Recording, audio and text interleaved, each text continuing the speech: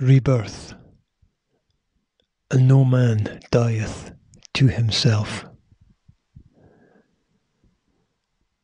Romans 14, verses 7 and 8. For none of us liveth to himself, and no man dieth to himself. For whether we live unto the Lord, and whether we die unto the Lord. Whether we live, therefore, or die, we are the Lord's. King James Version. The Logos is logic and language intertwined irreversibly and inexplicably. For only God knows all the reasons. The Logos is a cosmic structure of unending beauty and bewilderment.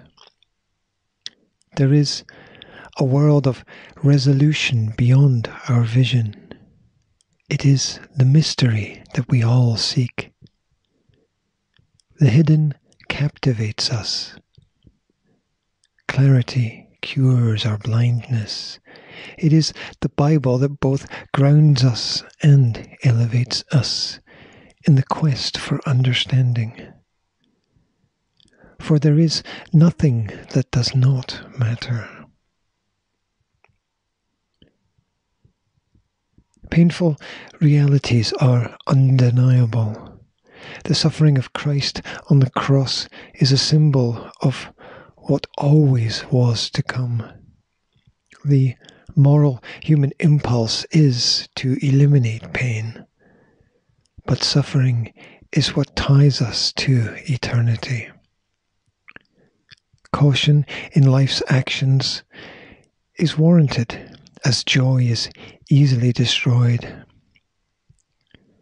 as is faith and hope. Yet, we must know that to dispel something, you have to be stronger or tougher than that thing. And Christ overcame death to bring life.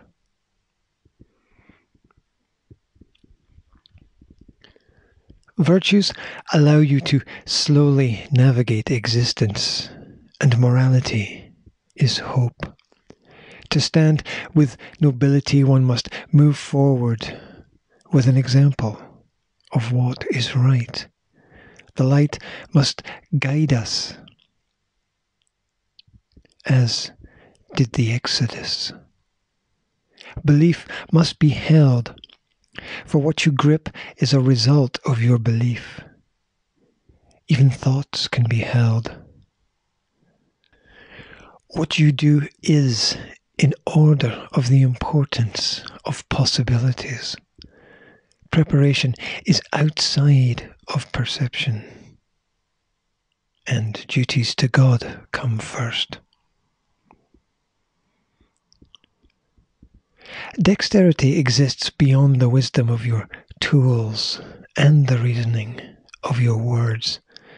Objectivity is different from reality. What is what is there for you alone. The cube or the ball may both appear flat. But what we see or perceive are patterns more than objects. Do you see what is there, or what could be? Do you allow yourself to be limited or limitless?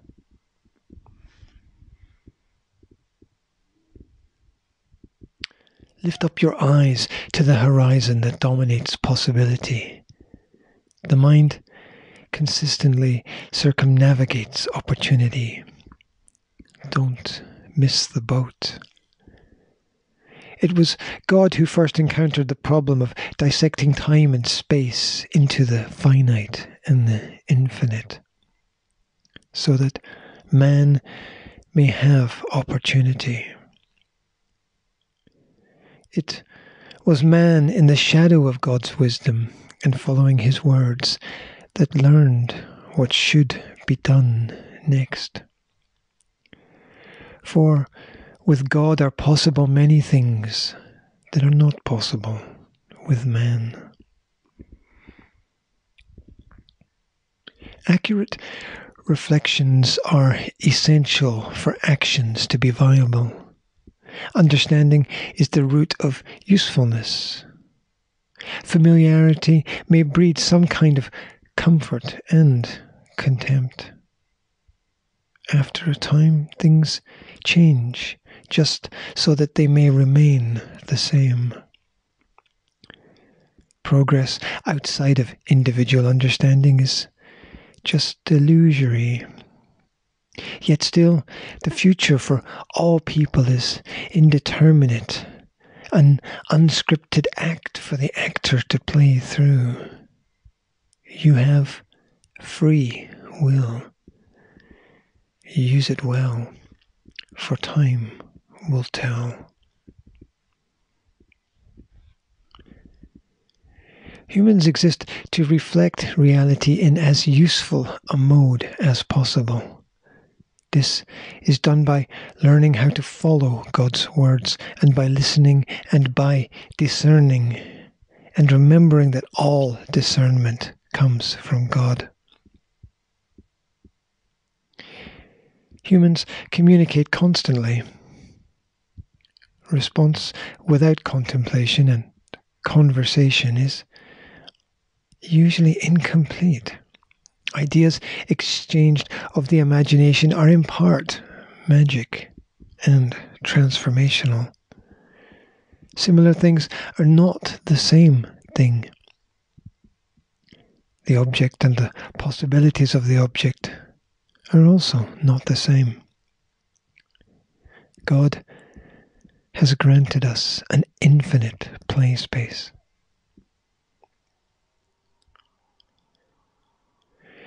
We have to prioritize our ideas because you can only do or see one thing at a time. You look at either what is interesting or what is dangerous, and this is the base of learning. Eyes are hands as much as hands are eyes. You can feel with both. Through this understanding, each person lays out their own hierarchy of value in their choices.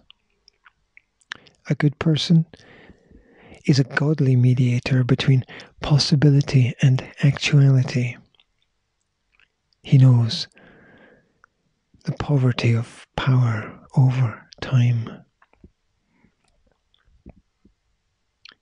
Happiness is in part enthusiasm and in part joy at the attainment of a goal.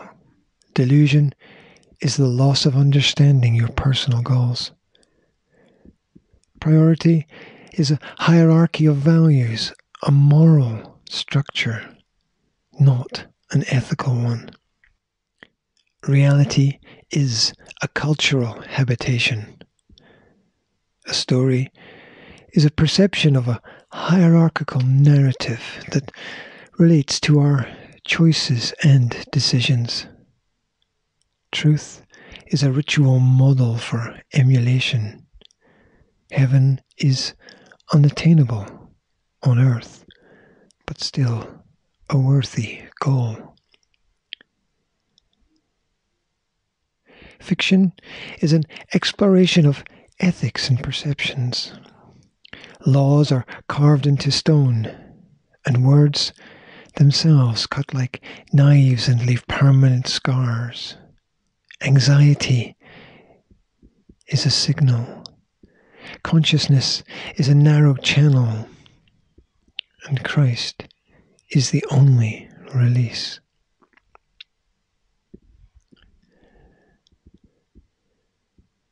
The drama is a description of ethical perceptions. The drama is real. The script is a direction. When you don't know where you are, then you don't know where you are going.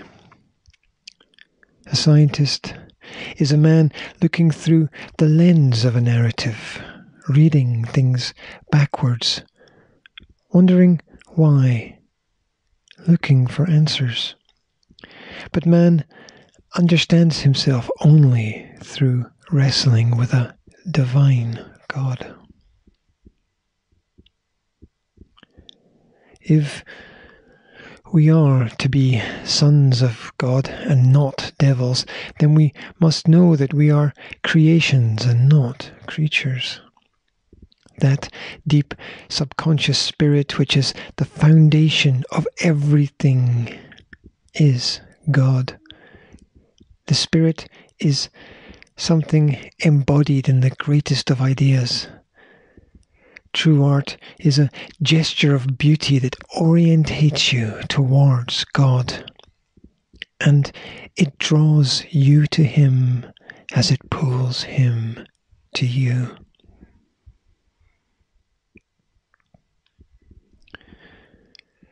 God extracts order from potential.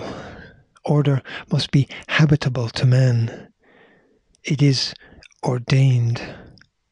Love and truth is the highest order, and an abstract idea which is then given pattern through spirit. Godly in principle is perfect in nature. God is the inescapable consequence. God is an unself-conscious experience. God is the spirit that calls the wise to prepare.